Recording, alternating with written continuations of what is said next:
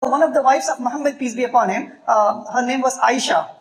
Aisha, she was the scholar of that time, one of the most eminent scholar of the time. Muslims all around, they used to come and they used to obtain lessons from her.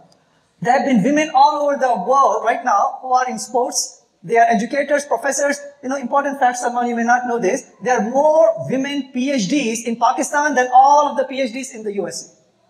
There are more women members of parliament in Iran than percentage-wise in the USA.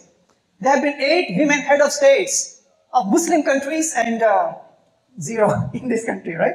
So women in sports and politics and different fields, they can be the best and they can be the most specialist in that field.